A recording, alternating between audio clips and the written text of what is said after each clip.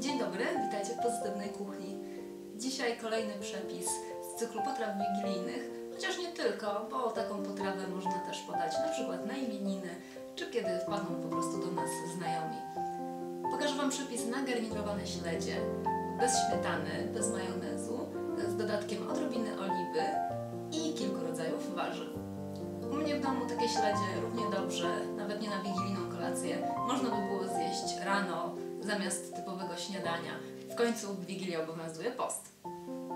Śledzie kroję na kawałki o szerokości około 3 cm, ukośnie.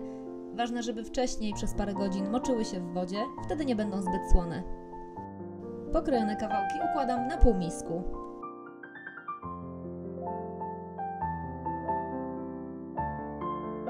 Łodygę selera naciowego kroję w cieniutkie plasterki, a potem układam je na śledziach.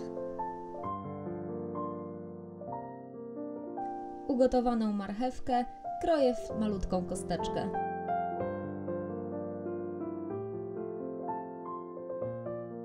Oczywiście rozsypuję po wierzchu, po śledziach i selerze.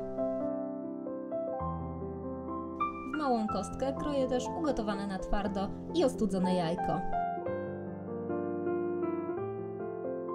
Delikatnie rozrzucam jajko po śledziach i warzywach. Marynowane grzybki też kroję w drobną kostkę i też wykładam na półmisek. Na koniec całość posypuję pokrojoną w piórka zblanszowaną cebulą i delikatnie skrapiam oliwą z oliwek. Garnirowane śledzie gotowe. Po więcej przepisów na potrawy wigilijne i nie tylko zapraszam na www.pozytywnakuchnia.pl. Smacznego!